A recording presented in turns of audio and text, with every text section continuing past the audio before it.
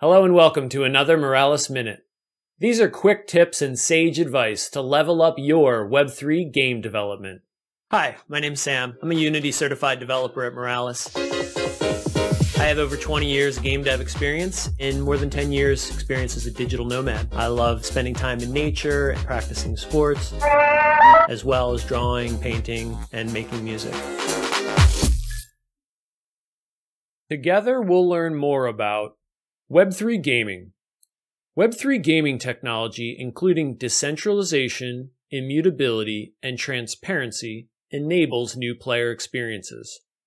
Learn lessons from popular Web3 gameplay design to inspire your game development. Learn more about the Moralis Web3 Unity SDK by clicking the link above. Click here to learn about the benefits of Web3 in gaming. And click here to learn more about designing for Web3 gaming. Getting started. Now, as you start playing more Web3 games, one of the unique aspects of playing them is Web3 wallets. These wallets are an important piece to help you authenticate, to sign important transactions during gameplay, as well as holding your NFTs and currency that may go along with the game. One of the standards that you see out there is Wallet Connect. Many of the different branded Web3 wallets use Wallet Connect technology. This is just an easy open standard for developers to develop for and for these Web3 wallets to connect with.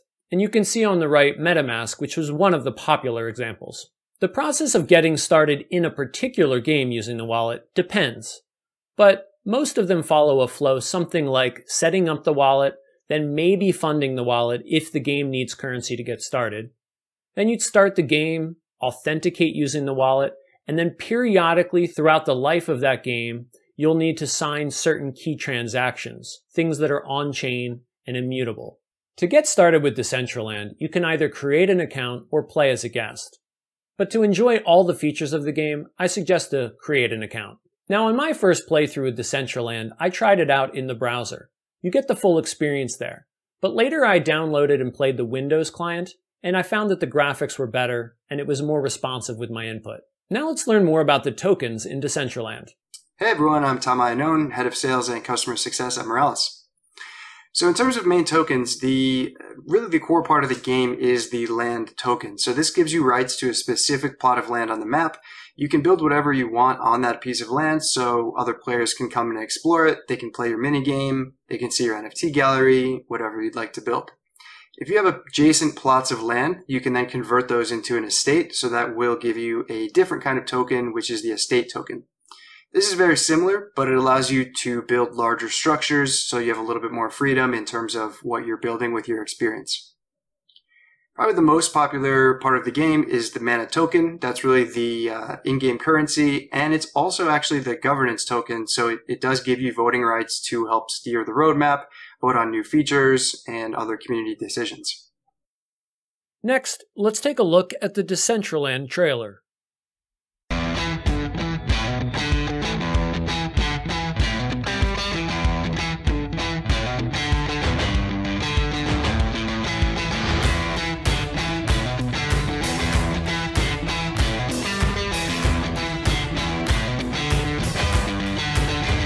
Whoa.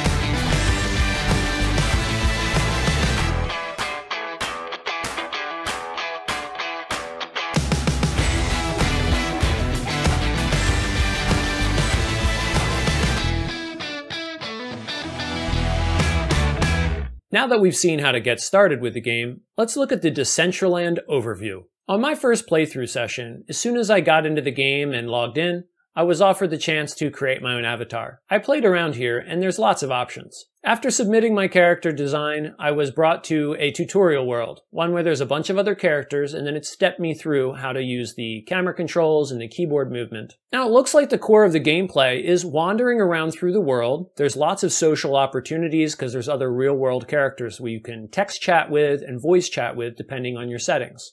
Some of the core areas of the gameplay are to explore different areas in the 3D world, to look at the backpack, which is the inventory of all the items you have and you want to collect, looking at the map view, which is another way to explore the world, and then there's lots of settings that you can set for the graphics, the gameplay, how the sound works, etc. Now, when in a 3D world, you walk around using the arrow keys and the mouse to look, etc. But to jump between worlds, there's this teleport screen that just gives you a moment while the screen loads, and then you're automatically in the other part of the world. This allows for much faster navigation because the world is quite big. Now that we've seen how to get started, let's look at Decentraland's design. Let's take a step back and look at Web3 game design. So traditionally, you address the needs of particular players and player types. You'll know that people coming to your game may be interested in different aspects of the gameplay. You want to consider each of them. Now, with Web3, the opportunities are so rich for someone coming to your experience, they may not even fit the traditional player type, who's there mostly for the fun of it. You also have earners, who are there to play perhaps for the financial benefits of it more than the gameplay itself. And then you have the investor type, who may never even open up the game at all. They would either invest through the NFT space, the currency space, or they could even fund earners and players who are in there doing the day-to-day experience of the gameplay itself. Now, a traditional game steps through a loop of gameplay: action, reward, and expansion. Let's think about the classic game Pac-Man. As Pac-Man moves through the maze, the actions here are to turn the character through the maze. The rewards are the pellets that the character collects, and for expansion, there's power pellets, special pickups that he can get that will change his abilities, temporarily giving him invulnerability, where he can chase the enemies. Now with Web3, we have a critical change here. Each time your character is rewarded, you're able to interact with the blockchain. Now this depends dramatically on the game itself, but some things you might be able to do after getting a reward of currency or NFTs or other assets, you could buy and sell those on the open market. You could perhaps stake them for increased income. And then there's governance opportunities as well. Here are the high-level details of this game. Let's ask Tom to help us out with some more details here. Hey, it's me again. So as we discussed earlier, Decentraland is essentially an open world map for you to explore other player-created experiences. You can socialize, go to concerts, and trade in their in-game marketplace.